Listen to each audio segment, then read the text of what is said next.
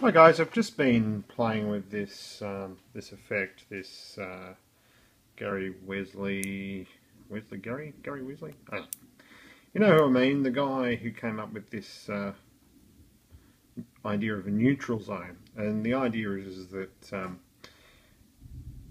well, if I take these two magnets and same pole facing, they'll jump together.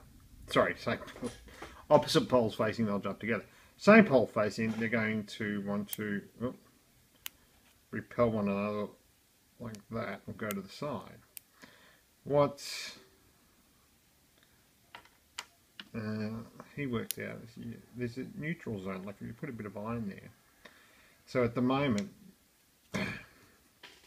this is it's same poles facing, or it's in repulsion mode. We're still in the same pole facing, and I've got the little bit of silicon steel there. I'll just try to bring this a bit closer so we can see this. So I've got the silicon steel, and when I bring this one over, so we've still got, we're in repulsion mode. It's repelling there, repelling, now it's attracting, and then it goes bang. So you can see that's repulsion mode. So basically what the story is, as I understand it, is that the steel is basically flipping its poles, and that's where we're getting the charge from. So it's, let's just say for argument's sake, we've got north-north facing, so we go north-north-north, and then all of a sudden we go south.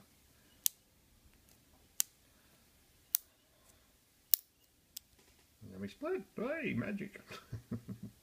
Not really. There were two pieces there. And what I'm learning from this, just doing that little simple experiment, is to get a feel of where the neutral zone is based on the strength of your magnets that you're using. So, you know, it's different for the Neos as it is for these all ceramics. And I think I can't tell the difference there. So what this has made me realise here is that I don't need a really thick